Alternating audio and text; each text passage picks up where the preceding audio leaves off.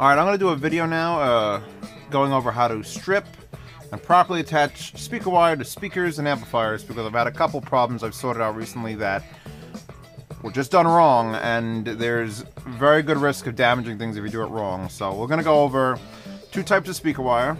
I've got the clear-coated exposed wire like this, and I've got the UL listed jacketed cable like this, so we're going to do them both. And I've got a bunch of tools. You got to have one of these around, whether it's just a straight up dikes, a little mini dikes, a scissor, a proper wire stripper like this, or one of these like automotive crimper stripper tools, the cheap ones you kind of get at Walmart.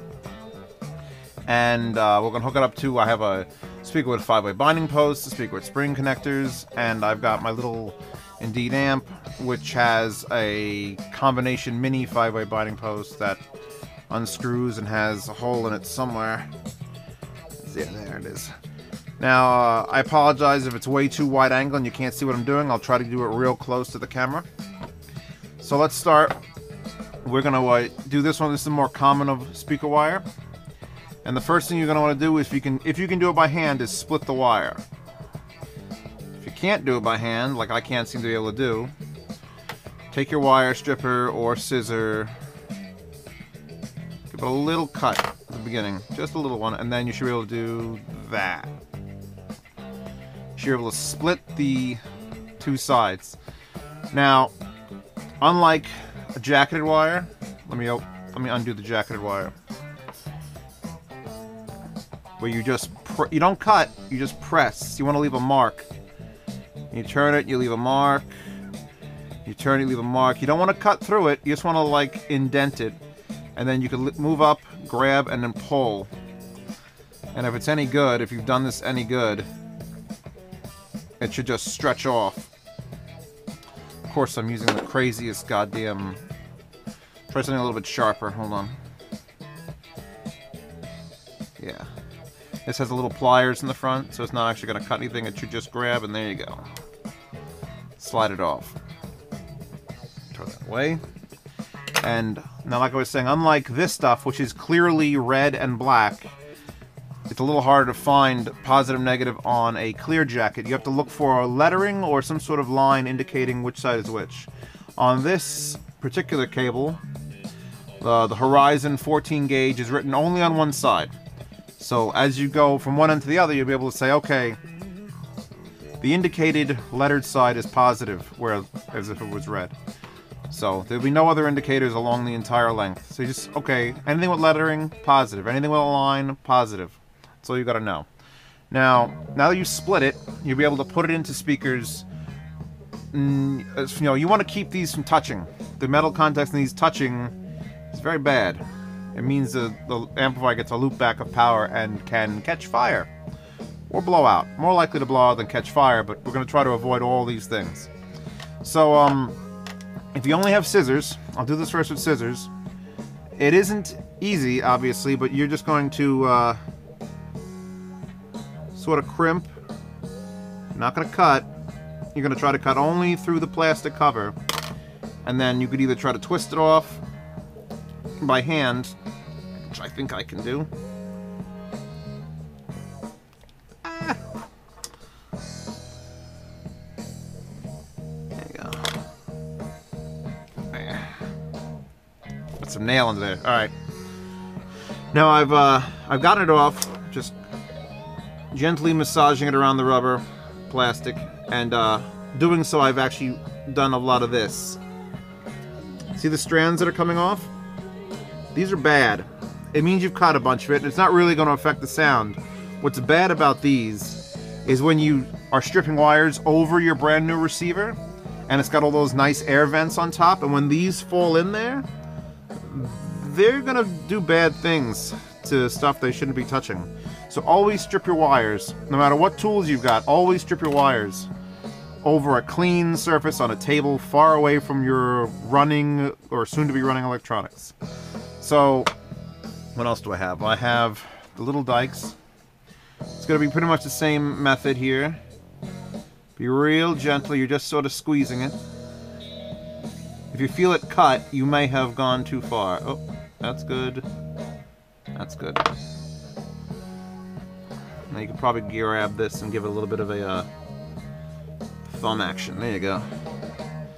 So, thing off. Still has some strands, but not as many. Obviously, the Dykes is a more precise tool for this job. Now, let's strip with a wire stripper. This is what you should all have, at least one of. Now, on this will indicate gauge. This one goes from 16 to 26. And since this is very large cable, it's about... Actually, this is 14, but... I'm going to use the 16. You're going to squeeze once. And then you're going to go back. And without squeezing it down all the way, because it'll strip things off. Just sort of grasp it, and then... And you could give it a twist if it needs it. You don't want to leave straight. When you leave it straight, they could fan out and do that. So you just want to give them a consistent twist. If you go clockwise, I guess everyone really goes clockwise. Big Dykes I did, that's fine. Now this is a smaller cable. I would squeeze once with the correct hole, then move over to the bigger one to pull off the shielding. But since it's the largest cable, this will handle. And that's it. Twist, twist to keep everything together. Now you're ready to put this into a speaker. And you're ready to put this into a speaker. So let's do that now, and then I'll pull them back out. Metal in the garbage. We'll start with standard spring clips like this Irwin Vega has. You see this? Now, inserting the wire is pretty simple. You want to keep as much of the insulation exposed as you can and not see any metal when you're done. So let's see, where's the lettering? Lettering's on this side, so that's hot. All the way in and then pull up. Give it a nice bite. Same thing on the other side. You don't want any of those little strands shitting all over the place and touching. Anything that comes out could possibly touch and be bad. So that's it. Once you got them in there, once you push them up, they should never come out again. Now the difference, when you take them out, just do that. When you take them out, they're going to be a little messed up. So just straighten them out a little bit. You may actually have a couple strands fall off from the crushing action, tearing them off. The other type, if they're not spring clips, they're going to be 5-way bindings. And they're called 5-way bindings because you can attach things 5 ways. When you unscrew them, which I'm not sure if I get enough light for this. My springs hold up. It exposes holes that are back here, which I don't know if you can see. And you would just take your stripped, tight speaker wire coils, and you find positive. I'm actually going to do negative first. You put them in that hole, and screw it down.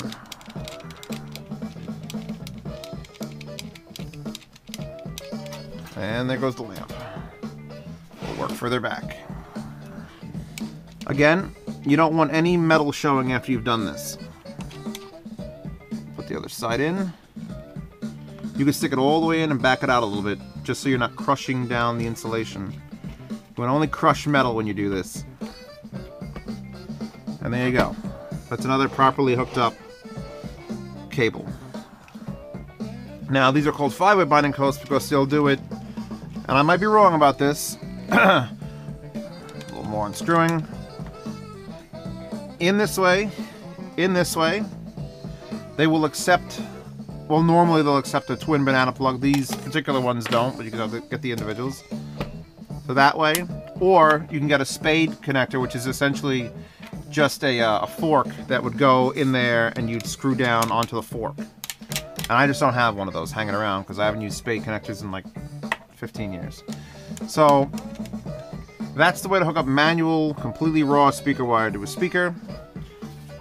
And this amplifier is the exact same way as that 5-way binding. You'd unscrew it. And there's very, very tiny holes there. In there. And these wires might be too big to fit. In fact, I guarantee they're too big to fit. So what you need to do, tighten that down. is buy yourself some banana plugs. And banana plugs come either like this, in a pair, that are precisely 3/4 of an inch apart, peak to peak, which should work in speakers. Should. They'll work here, like that, both positive and both negative. Some amplifiers, you get them to work positive and negative on one piece. And in spring connectors, actually, which is really odd, they will slide into the back like that. And now hooking up to this, where'd my screwdriver go? There it is. Hooking up to one of these, but this particular type, these are the cheapest you can get. Requires a little Phillips screwdriver, a little flathead screwdriver. You unscrew the terminals that are located inside those holes. You stick your wires. You could put them through the strain relief first. I'm just not going to. Get them up like that, and then screw those little screws back down. Careful you don't unscrew these little screws out, because they will fall. Here, I will screw this one out. And literally you'll lose that, and this will be useless. So, now I'll never get it back in, or it'll fall in backwards.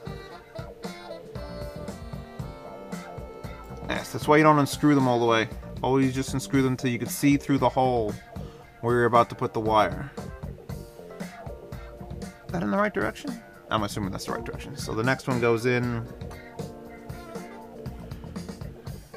same way, straight through.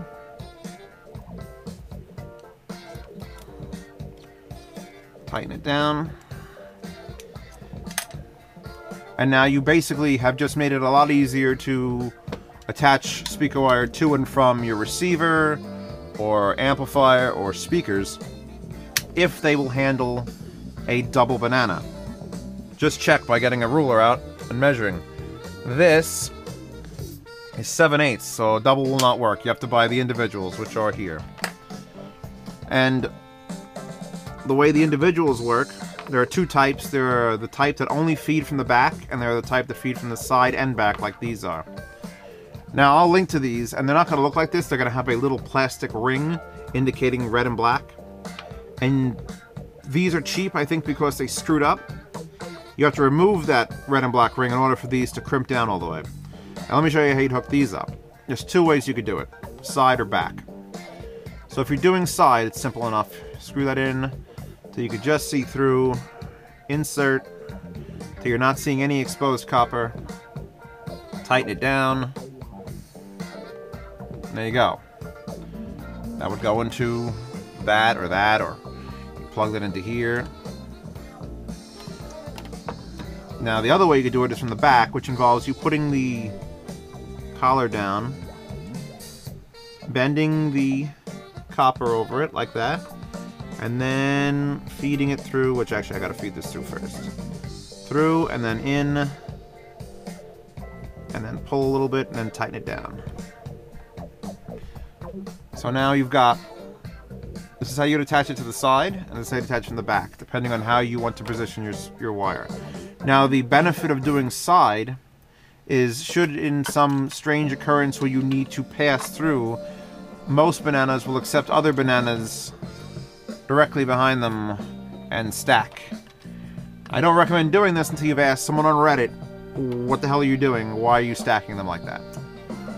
And there's a straight one in there like that. You can't obviously plug into the back of the one where the wire is coming out of.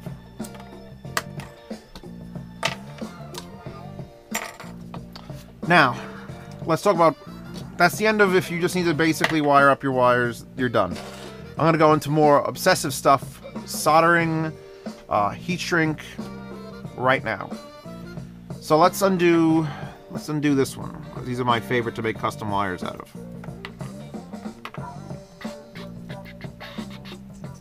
Soundtrack provided by Interstate 76 The Game.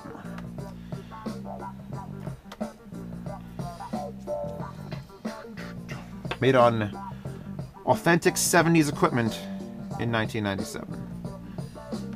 Alright, so I'm straightening these back out. I'm losing a couple strands here and there, keeping track of them.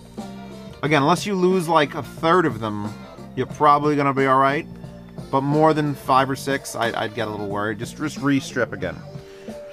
Now, first thing I'm going to do is I'm going to slide... Well, this is too much. So where's my scissors? I'm going to slide a nice 2-inch length of this over the wire. This is heat shrink. This is 1/2-inch heat shrink, or no, this might be 3/8. And then I'm going to cut some little pants legs for it. 1. Make sure they're the same length. 2. So this is 1/8. And I got, maybe this might be 3/16. I'll have to check the sides. They're not labeled on it. Now leave those off for a minute. We're going to tin the end of these wires so that they cannot fray and fall apart anymore. And I'm going to do that with some soldering paste. You're just going to give it a little bit of a rub. This stuff causes cancer in California, so try not to get it on your hands too much, and if you do, wipe it off. Don't let your kids and dogs touch that stuff. And now I have resin core solder, which should mean I shouldn't have to use that, but my methodologies differ. And I'm using a chisel tip on this. Again, if you get a soldering iron, it may not come with a chisel tip, making this a little bit harder to do. Get a nice bead of solder on it, hold it under the wire, and just touch it to it. And it's done. It sucks it up and distributes it throughout. That's solder on there. And you can touch it. You can get that solder warmed up. Nice bead. Bam. Like magic. These aren't the cleanest I've ever done because I did crimp them into banana clips and such. But once you're done, if the ends are a little bit snarly, you can just clip them off in one giant chunk. Alright, now where are those pants? You can actually buy heat shrink pants and do this, but they cost too much for me. Now I'm going to slide up the big one, and hopefully everything will go together. There. Get yourself a little micro torch, like so, and just hope it doesn't run out of gas. Keep it moving. You're just warming it up. You'll see it shrink, you'll see it change color, the texture will change. There we go. And if you want, while it's still hot, you could spread this out. It's hot. Self-sacrifice is important.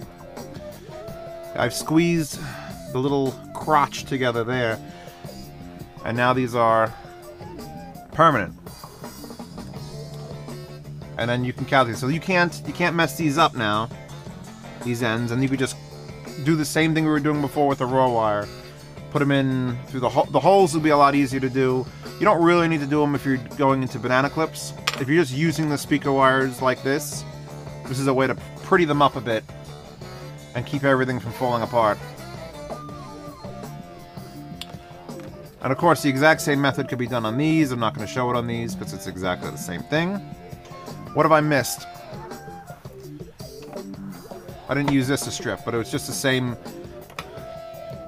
except the holes are down here. This is the bits for crimping onto things, so don't worry about that.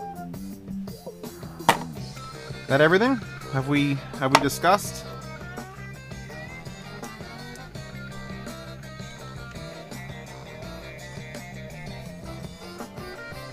Yep, I say speaker wires are covered. That's covered for speaker wires. Till next time.